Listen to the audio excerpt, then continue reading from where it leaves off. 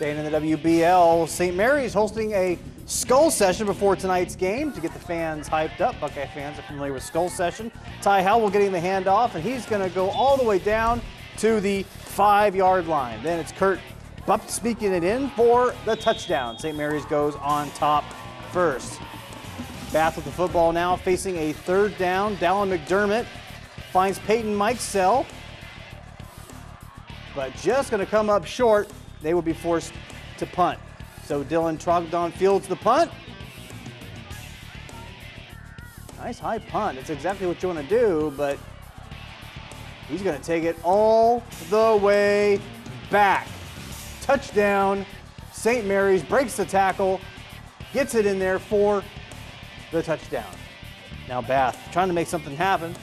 Howell going to pick this pass off, and guess what? He's gone to the house.